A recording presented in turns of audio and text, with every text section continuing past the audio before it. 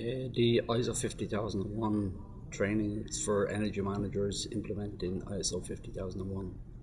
The ISO 50001 standard is a standard that came out in 2011 on energy management. It's placing a focus on real demand side management and understanding of your energy usage.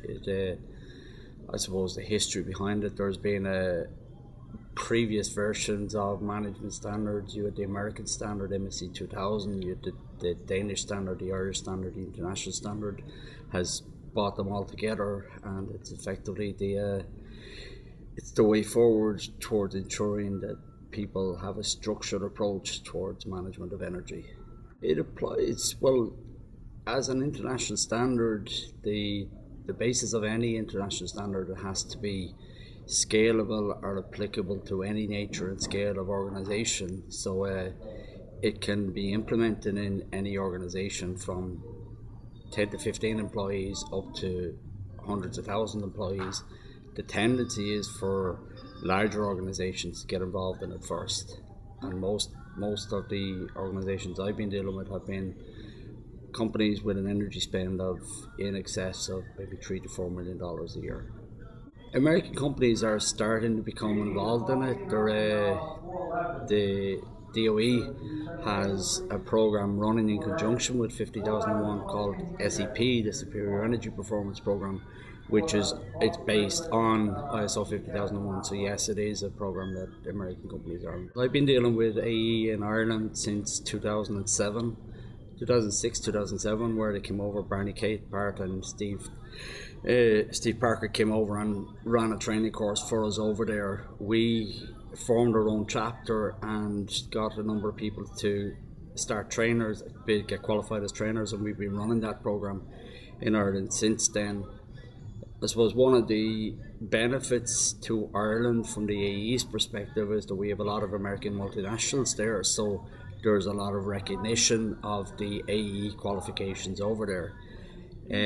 There is, however, building on top of that, it's become a lot, we've got a lot more sort of integration with other European countries now. At the moment, there's a Spanish chapter just in the base,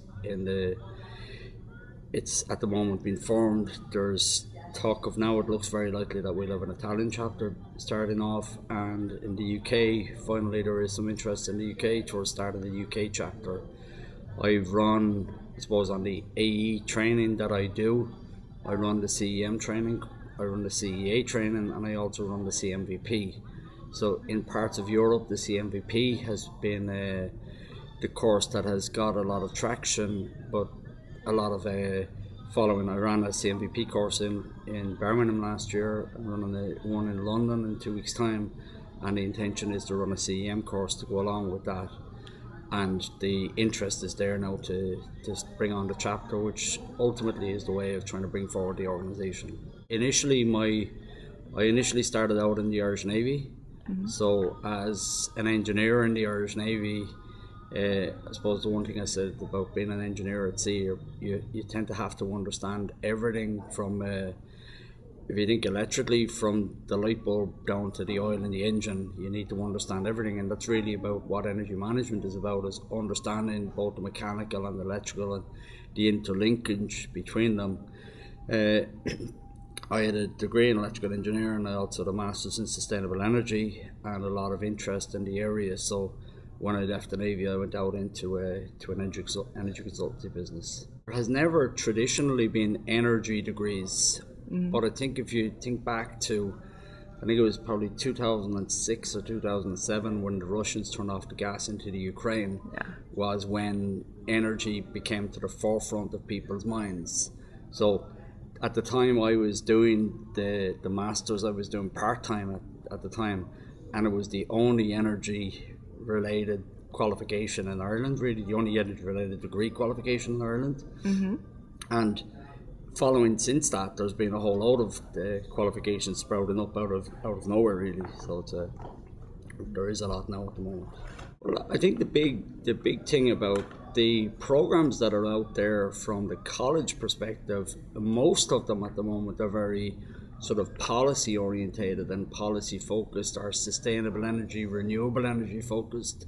The training that the AE delivers is much more focused towards hands-on management and understanding and management, and I think that's really where a lot of the practical jobs, like some of the jobs, there's only so many policymakers jobs. There's only so much money is going to go into renewable energy, whereas we all use energy every day of the week. To me, there is good potential for the demand side management activities and that sort of training to be integrated into current courses, into college courses that are out there at the moment. But really, I think there's a balance to be struck for anyone that wants to get into the industry. Education and training is only one part of it. Interest is the big thing. Because if you have somebody with the interest behind it, they're trainable. But if you don't have the interest, no matter what training you do, is not going to really get the benefits.